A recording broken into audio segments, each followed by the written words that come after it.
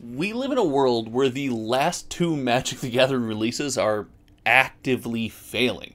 Karlov Manor data is in, and while the set is about to release, it has numbers that I have not seen in some time. We're going to compare this to more recent standard Magic the Gathering releases, and we're also going to talk about the big elephant in the room, the giant question. What went wrong with this set, or is Magic the Gathering as a whole headed downhill? Alright, let's talk about it.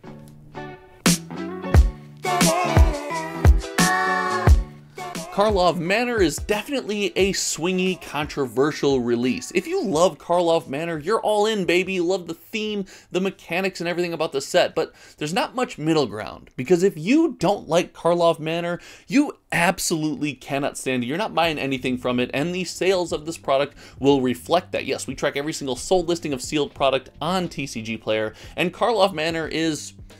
I don't mean to spoil most of the rest of the video, but it's not doing well. But we have specifics as we were going to look into the numbers, the prices of the products for Karlov Manor, compare them to both Lost Caverns of Ixalan and Wilds of Eldraine, and then we're going to address the elephant in the room when it comes to these diminished sales numbers over both Ravnica Remastered and Karlov Manor.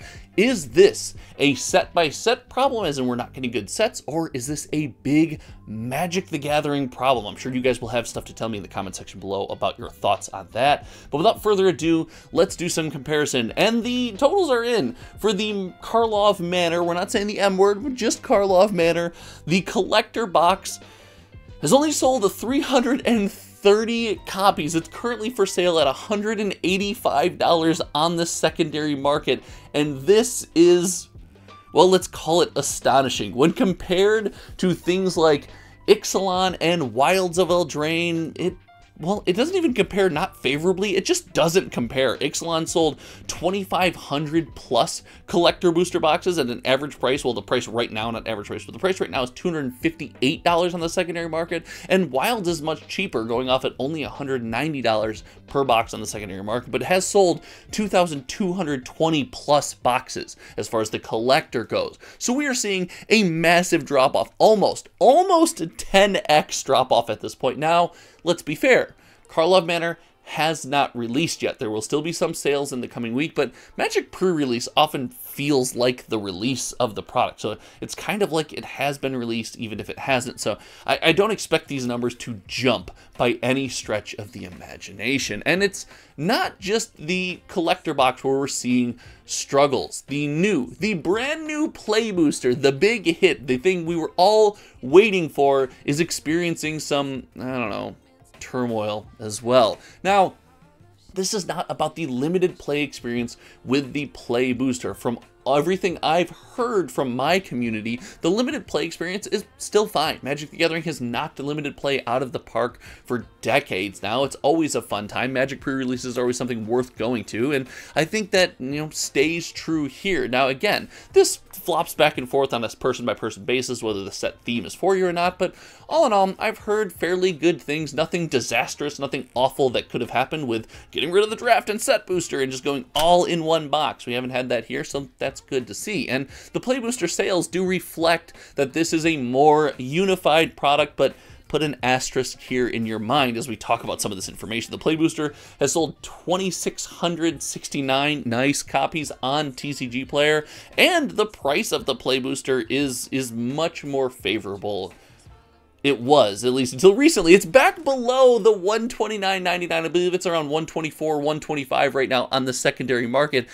And this is just insane. Looking at the MVP Sports sale, the big sale where Magic the Gathering was dumped on us super early through TCG Player at $129.99 a box, we're going to look back at that and be like, wow, that was actually too expensive. And speaking of that sale, the reason we put that asterisk here is because of those 2,600 plus boxes sold, 2,100 plus of them were from that sale, from a single retailer, from a giant event marketed to everybody on the platform. So I believe this is a bit of an outlier, but without that event, without that massive catalyst popping off, you wonder how many of those 2,100 boxes would have actually sold. Would we be looking at all-time terrible numbers right here? And I'm going to go with all-time terrible for a standard set, because just comparing to the last two standard sets, the differences are, well, they're astounding. Again, remember that 2100 was kind of this special event during the sale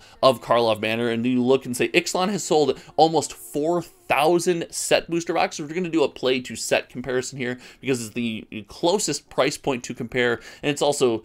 Yeah, people are saying, and I've been saying this as well, the play booster is far more set booster than it was draft booster. It feels like a draftable set booster, if that makes sense.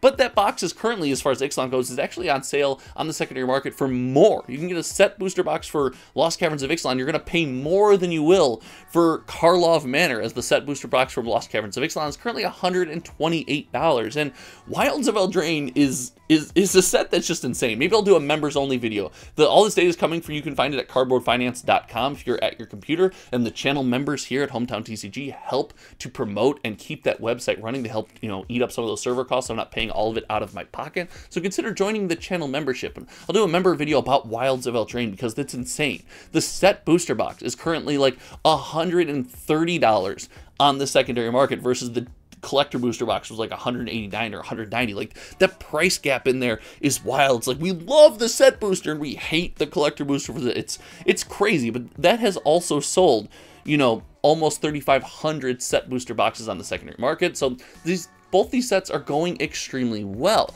But what does this say about Karlov Manor? What does this say about the new design space with the play booster? And does it say anything about Magic the Gathering as a whole? Well, just based on some of the comparisons that we just went over, I can say that I don't think Magic the Gathering as a whole is in this dangerous place. I think we're actually re-entering one of my favorite eras of Magic the Gathering, and I'm really looking forward to that, as it will be a challenge for Wizards of the Coast and will better serve people like you and I out there, just fans of Magic the Gathering that are looking to buy the product. And that era is where we have this balance of standard Magic the Gathering release. Let's take Universes Beyond, let's put them outside of our mind. We're not going to talk Universes Beyond right now. We'll talk about that later on the channel. Make sure you're subscribed.